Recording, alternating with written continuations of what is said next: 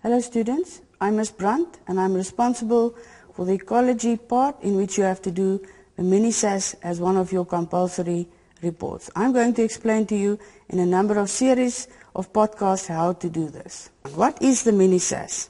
miniSASS is a simple method that we could use to identify macroinvertebrates and use them to determine the health of a river.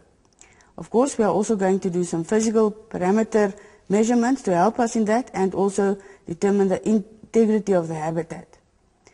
The macroinvertebrates are small organisms that live in water, and we can use them to determine or tell us what the state of the river is because of their sensitivity to pollution.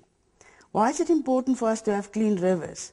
As you know, that South Africa is a water-scarce country, and our rivers are very important sources of water for a number of not only people but industries, agriculture, and we have to look after our water. So we have to make sure that the river systems are clean and healthy for us to use that water. Before we go to the river, we need to prepare some personal equipment and also some of the equipment that we need to sample in the river.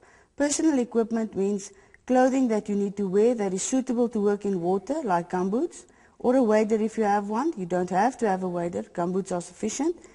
You also need to make sure that you have clothing that can get wet because you will get wet.